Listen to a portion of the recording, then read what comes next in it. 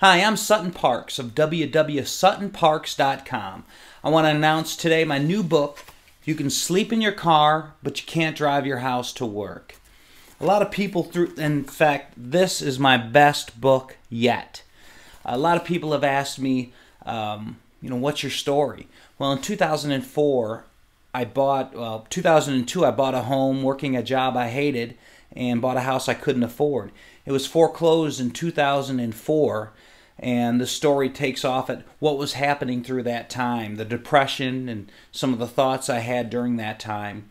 And January of 2005, the sheriff came and kicked me out of my house. You can live in a house after it's been foreclosed about 3 months.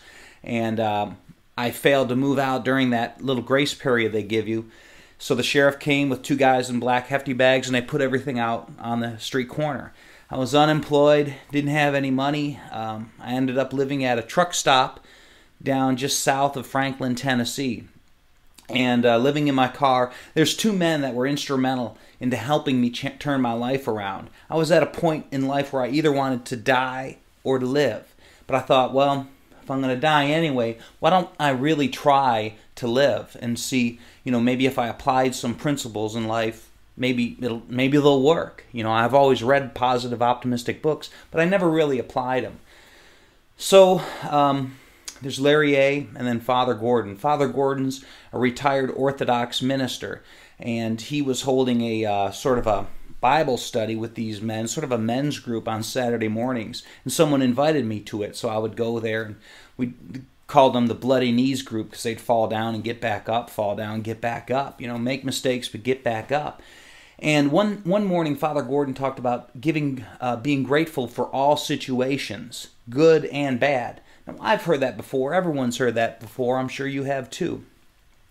But what I didn't really hear was the give gratitude for the bad things in life. I've never really done that. Father Gordon said that sometimes good things turn out bad, sometimes bad things turn out good, so we shouldn't judge them. We should be grateful for them. Even in bad times, find something to be grateful to God for. And if we can't find anything, just be grateful for needing His mercy, grace, and love.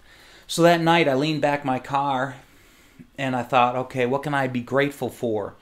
And I thought, well, thank God for a roof over my head, even though it's a sunroof. It's better than being outside where it's rainy and cold. I mean, this was February 1st I was doing this. Thank God I had running water. I had to run across the truck stop to get it, but it was a lot better than not having it. And in fact, in the truck stop there was toilets and toiletries. I never had to buy toilet paper. I never had to clean a toilet. That was all taken care of. And from there, that gratitude grows. It's sort of like a gratitude snowball. You've heard Dave Ramsey talk about the debt snowball. Well, gratitude's the same way.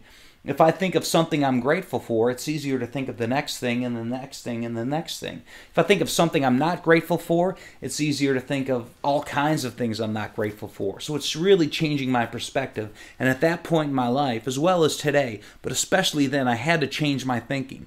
Because it wasn't circumstances that got me into that situation. It was my thinking that got me into that circumstance that put me in that situation. So I had to change my thinking first and change my actions to get out of that. And I have, and this book is about that journey.